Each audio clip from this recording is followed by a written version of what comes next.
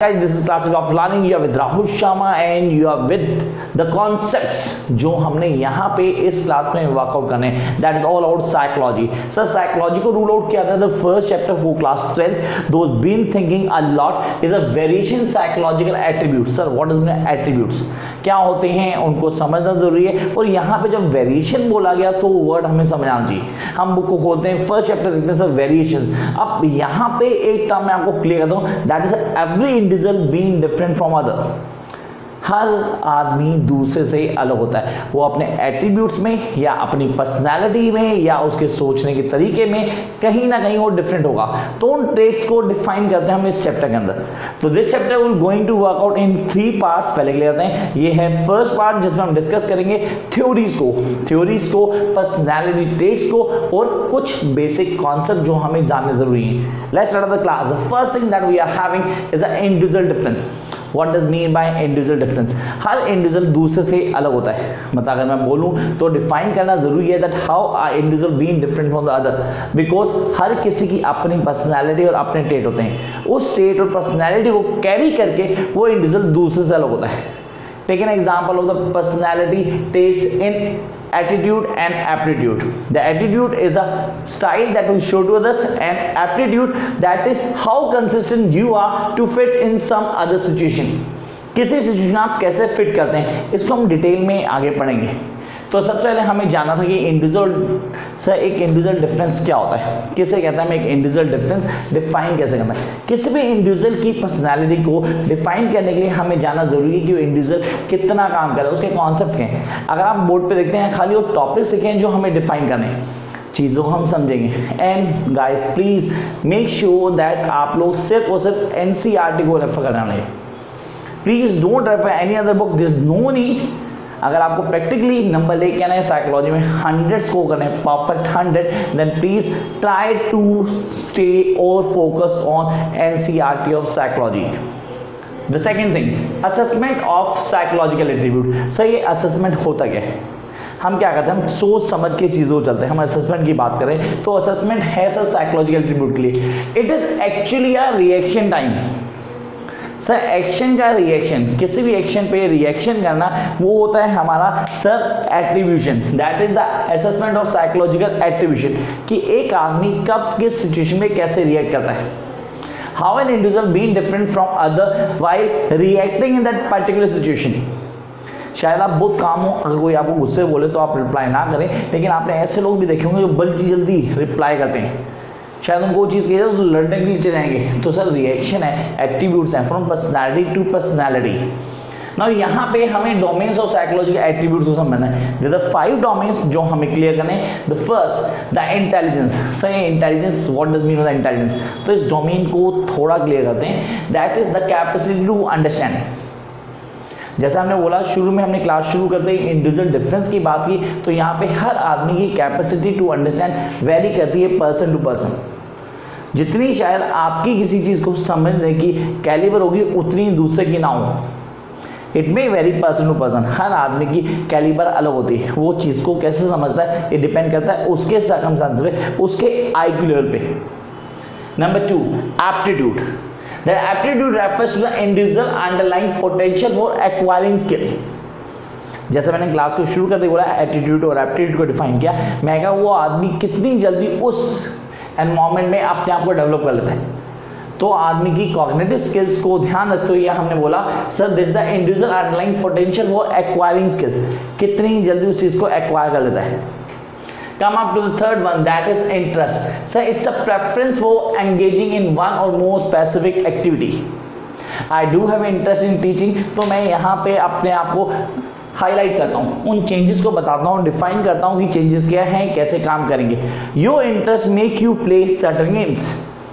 मेरा इंटरेस्ट मुझे क्रिकेट खेलने के लिए फोर्स करता है, मेरा इंटरेस्ट वहाँ पे है तो मैं उस चीज़ में डेवलप करता हूँ. तो अगर हम बात करें किसी भी डोमेन्स ऑफ साइकोलॉजी एट्रीब्यूट की तो 5 चीजें. सबसे पहले इंटरेस्ट जो हमने किया, then aptitude, then we come to the interest, and then we come to the fourth one that is personality. It very person to person. सही इंडिविजुअल ट्रेट होते हैं जिसमें हम पर्सनैलिटी बोलते हैं. हम बोलते हैं सर पर्सनैलिटी को सेल्फ से अलग कर सकते हैं, या हम सेकंड चैप्टर में यही पढ़ने वाले हैं. How the self and personality are different. तो personality is the characteristics of individual that make him different from others. Sir मेरी पर्सनैलिटी के वो ले पार्ट जो मुझे दूसरों से अलग करते हैं, those make me different from others, that is personality.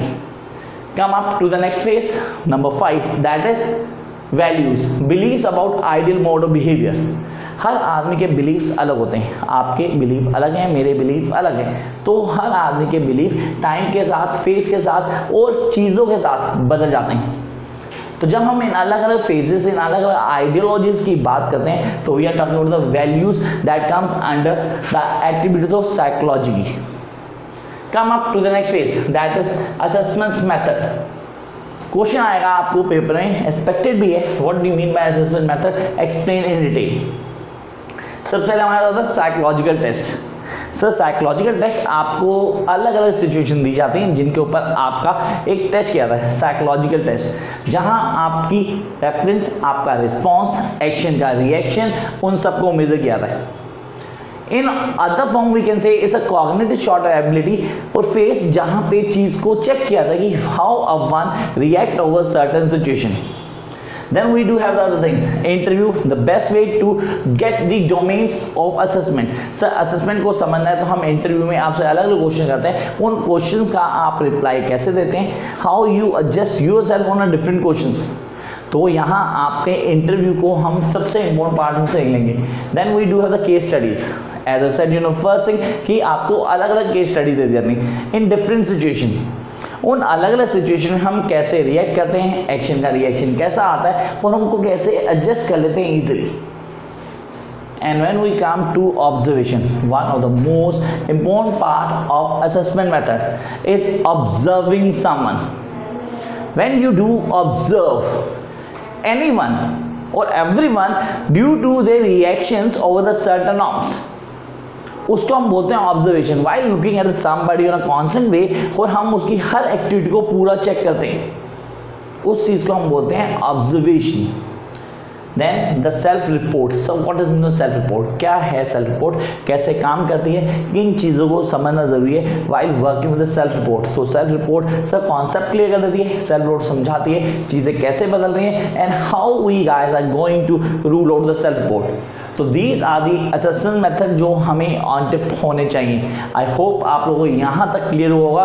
Reference के लिए आप सिर्फ और सिर्फ एनसीईआरटी को उठाएंगे, that's the best book for class 12 psychology. Come up to the next phase. Here we are having the intelligence. Sir यहाँ से मेन टॉपिक शुरू होते हैं हमारे। हमने कहा सर इंटेलिजेंस रेफर क्या करती है, sir it's a power of perceiving, learning, understanding and knowing. चीज़ों को समझने की, जानने की और बहुत अच्छे से अंडरस्टैंड करने की पावर को हम इंटेलिजेंस कहते हैं। अब यहाँ पे क्वेश्चन आता है what does mean by the IQ level, क्या है आईक्यू लेवल, उसको डिफाइन करेंगे हम नेक्स्ट फेज में, जो मोस्ट प्रोबेबली इसके सेकंड पार्ट होगा, जहां पे हमारे पास थ्योरीज आती हैं। Sir here we are having the theories of intelligence. जैसा हमने बताया कि इंटेलिजेंस क्या है, अब इंटेलिजेंस बेस्ड थ्योरीज हैं। We do have lots of theories, sir बहुत सारी थ्योरीज, जिनमें से सिर्फ फर्स्ट पार्ट को हम रोड करेंगे। यहाँ पे उस फर्स्ट पार्ट के 2 से 3 पार्ट डील आउट करने जरूरी है जो इंपॉर्टेंट है हमारे लिए। The theories of intelligence that is known as psychometric approach. So what does mean by psychometric approach? क्या होती है psychometric approach? इसको कैसे रूल आउट कर सकते हैं? The psychometric approach refers to the individual performance in terms of single index of cognitive abilities. एक आदमी की कितनी एबिलिटीज हैं कि वो उस चीज पे रिस्पॉन्ड करता है। आप अपनी कैलिबर के हिसाब से बोर्ड में या अपने एग्जाम्स में आंसर लिख के आते हैं या आप उस पर रिस्पॉन्ड करते हैं, वो आपकी पर्सनल एबिलिटीज हैं। उन एबिलिटीज को डील करना इंटेलिजेंस कहलाता है। It refers to the individual performance in terms of single index of cognitive abilities.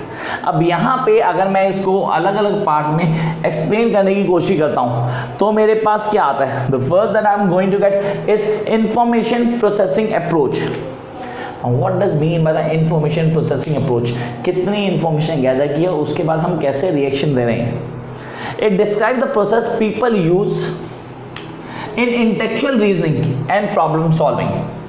Sir her problem को सॉल्व करने का हर इंडिविजुअल का अलग वे है। एक ही चीज को 10 लोग 10 अलग तरह से सॉल्व करते हैं। And you definitely knows that they do take different times, sir अलग अलग टाइम लेते हैं एक ही चीज़ को सॉल्व करने के लिए, क्योंकि उनके टैक्टिक्स अलग होते हैं, द वे दे डू। हो सकता है शायद कोई दो के कुछ सिमिलर हो लेकिन फिर भी एक जैसे नहीं होते, क्योंकि हर आदमी की अपनी इंडिविजुअल पर्सनैलिटी है जिसको डील करता है। तो यहाँ फर्स्ट आपकी बात करते हैं, that is information processing approach. It describe the process people use in intellectual resolving the problem solving. Number 2, we go to next one, the Binet theory. So who was the Binet and who really adopted the theory? The Binet had adopted the theory in two forms. First, so we are having a one factor and the other one we are having the two factors. One factor हम unique theory भी कहते हैं, इसको clear कर लेना। मैंने जैसा कहा था कि हम उसको लिखें साथ साथ, बेटर होगा कि आप लिखते जाएं। जो नहीं लिख पाएंगे लास्ट में आपको टाइम दूंगा कि आप स्क्रीनशॉट ले लें, फिर जूम करके इजीली हर चीज़ को लिख पाएंगे। The one factor, when one similar set of abilities used for solving any or every problem.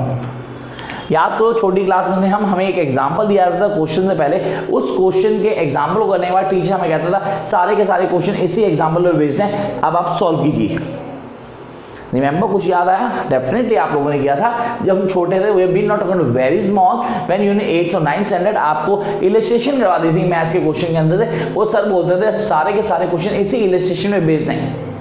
Now you guys need to follow this and solve all the questions. So that is known as a one factor theory.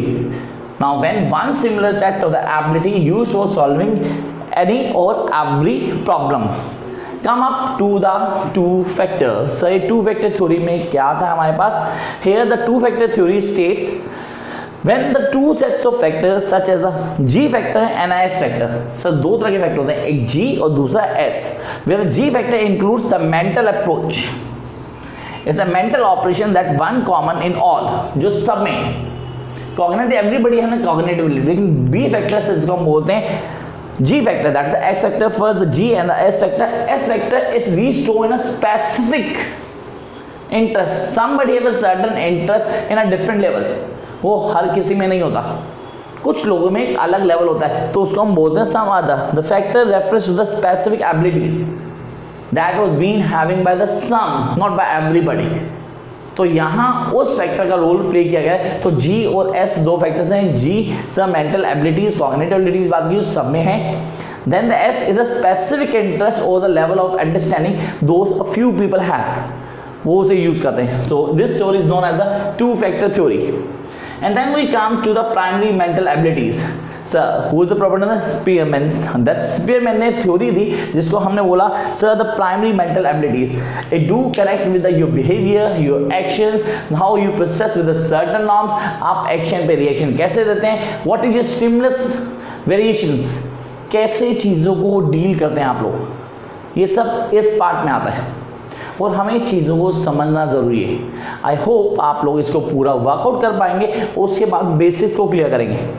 For the other things you need to watch the second part of the same chapter that going to come very soon, जहाँ हम चीज़ों को dictate करेंगे और समझाएंगे in detail.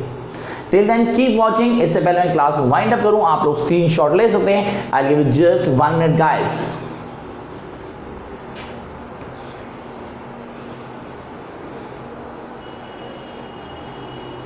So I hope आपने screenshot ले लिया होगा। अब हम बात करते हैं नेक्स्ट वे की, द नेक्स्ट पार्ट उसकी बात करेंगे हम नेक्स्ट क्लास में। तब तक देखते नहीं, अच्छा लगे तो watch, like and share and subscribe.